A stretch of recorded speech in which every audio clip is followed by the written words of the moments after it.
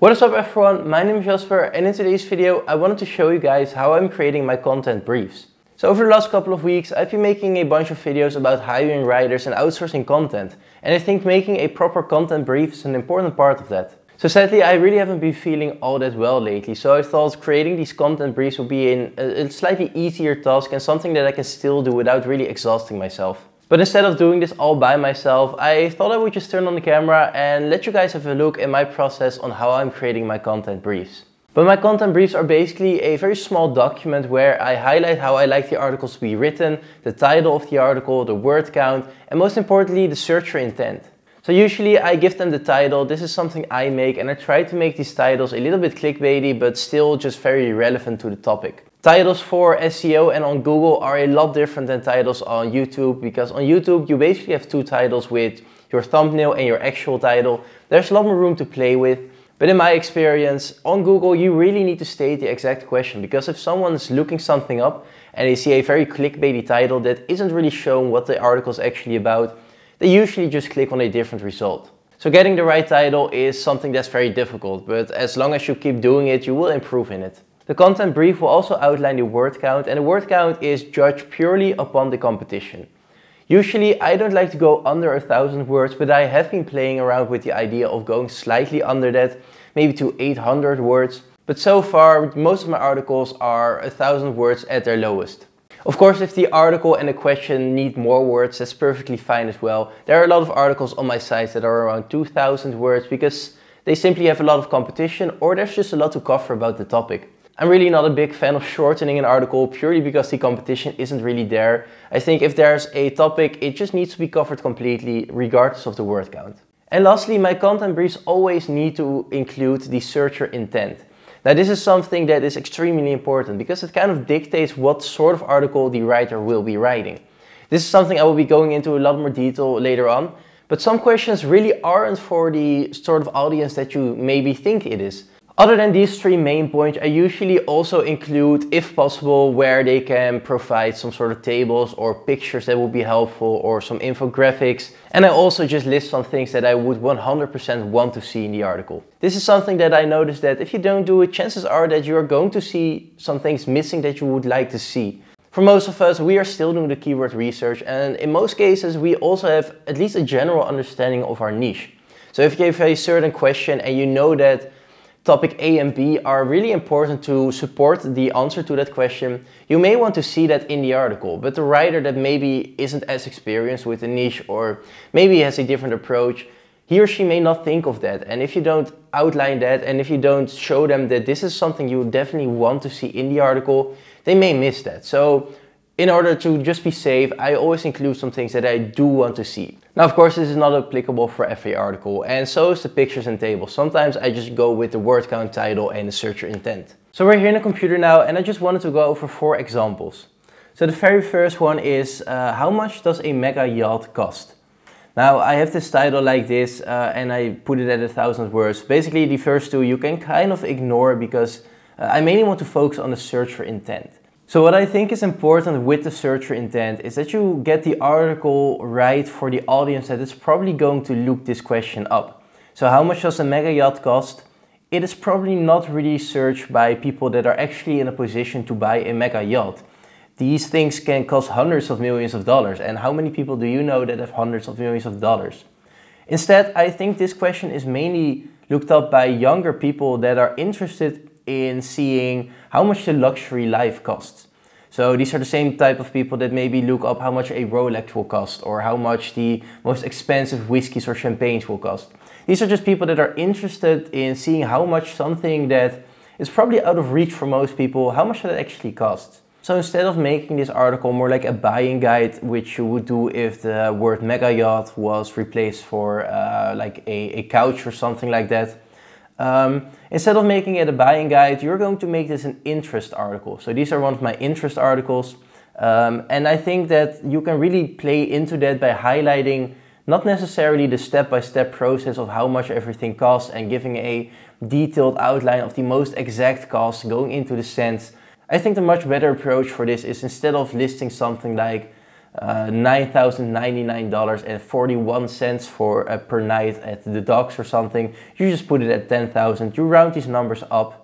And you also try to make the read a little more interesting, like highlight these luxury aspects of life. So for example, these boats, they probably have a lot of food and drinks on there, and the drinks on those types of boats are not bottom shelf. So you can maybe play around with some nice words, make it read interesting, because the people that are actually in a position to buy these yachts and actually want to know the breakdown, they're probably not looking it up on Google. They've got their people for that. So I just place everything in this, like this is an interest article. Most, if not all people that search this will not be in a position to buy a mega yacht.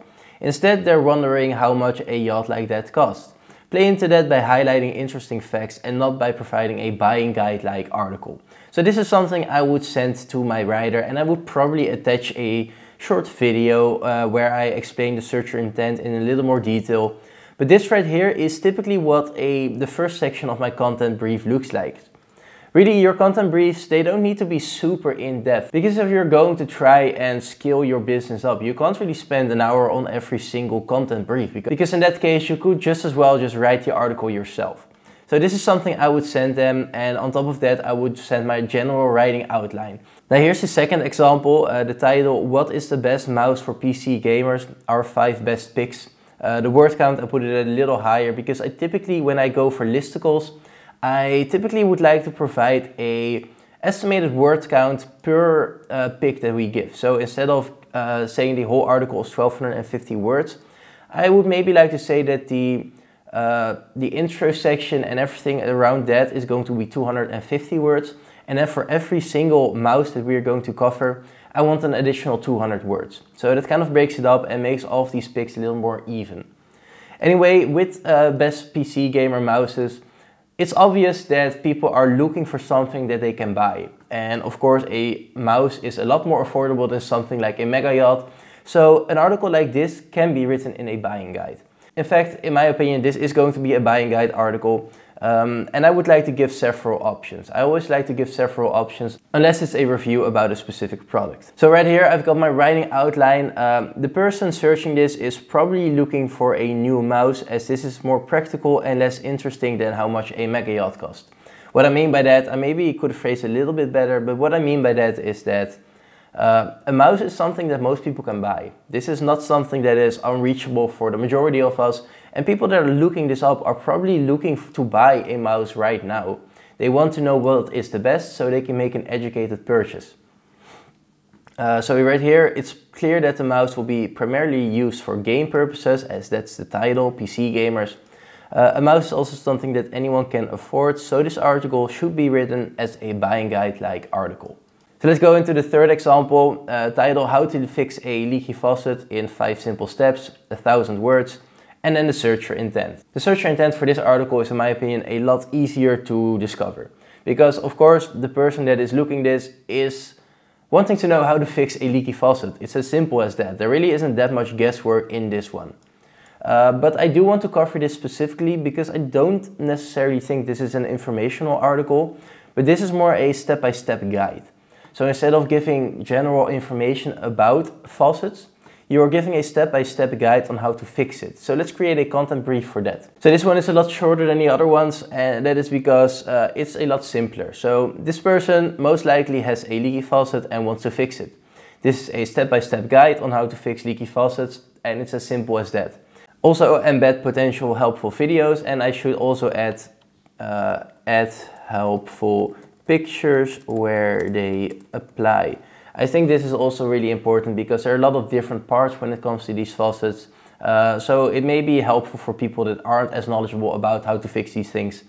So I think a few helpful pictures will go a long way. Anyway, then example 4, the title, how long do hardwood floors last? And then 1000 words.